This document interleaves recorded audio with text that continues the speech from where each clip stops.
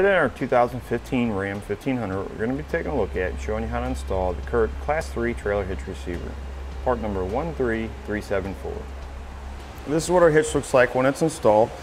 You can see the cross tube a little bit, but it does have a rounded design to fit the contour of the vehicle.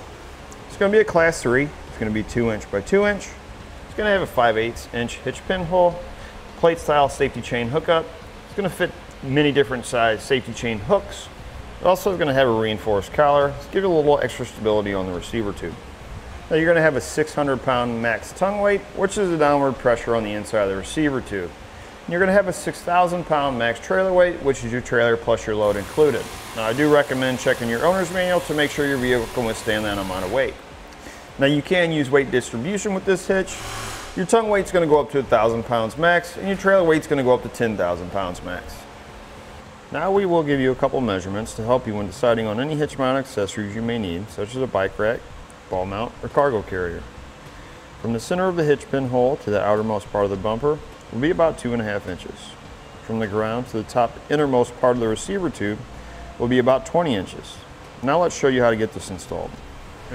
First thing we need to do to begin our installation is you're going to have a bolt right back here on the back of your bumper beam. We're going to need to remove that. We're going to be using a 13/16 socket. You want to make sure you use a socket wrench instead of a power tool at first, so you make sure you don't break the head off of the bolt or strip any threads. We're going to repeat that on the other side. Next thing we're going to do is we're going to take our pull wire, our smaller spacer block, and one of our carriage bolts, and we're going to do it in reverse. We'll put our spacer block on, thread on our carriage bolt. We're going to put the carriage bolt up in the hole first, follow the spacer block, and drop back down the hole. Now you want to make sure you don't just pull these wires off, because we're going to need them in one of our other steps. We're going to do the same thing to the other side.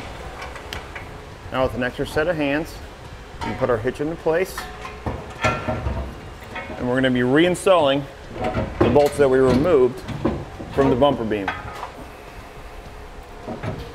Next we'll take a flange nut and we're going to put it on our bolt toward the front of the vehicle.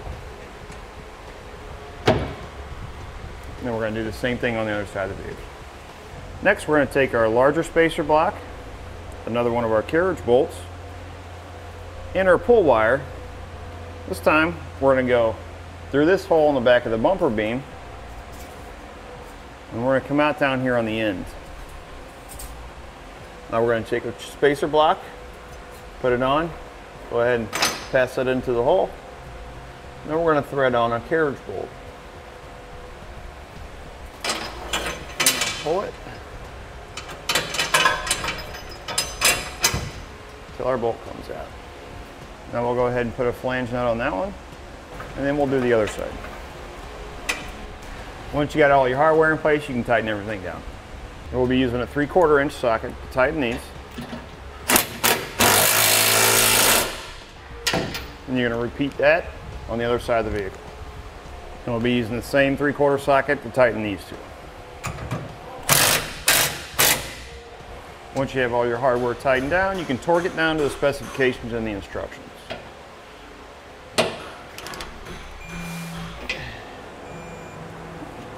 And you're going to repeat that for all remaining hardware. That'll do it for the CURT Class 3 Trailer Hitch Receiver, part number 13374 on our 2015 Ram 1500.